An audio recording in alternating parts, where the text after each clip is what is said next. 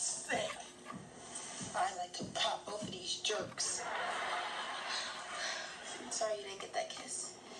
Yeah, well, the night's not over yet. Follow my lead. Hey, what's that noise? What noise? The noise Teddy is talking about?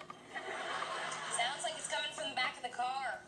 Yeah, I hear it too. It sounds bad. You should probably pull over and check it out. I'm telling you. Stop the car! Just come on, I'll show you where the noise is coming from. I know where the noise is coming from. You want to keep that head? I suggest you not do that again.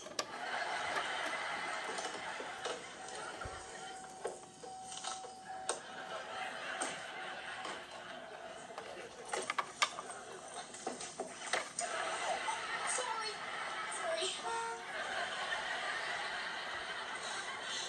In my head, that went a lot smoother. Hello there. Hi. Look, I'm sorry I got so caught up with Enid's and the dancing. I kind of like the way things were going before then. Yeah, me too.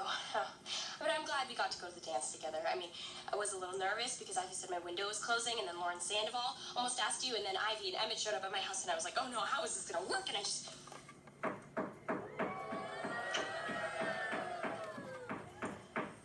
That was a really nice way of telling me to shut up.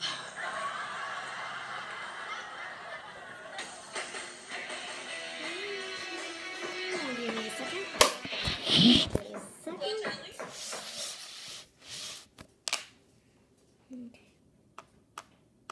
I finally got my first kiss tonight, and now I can't stop smiling. I mean, who knew that Emmett's grandpa's car would turn out to be the most romantic place in the world? Okay, I'm gonna try and stop smiling.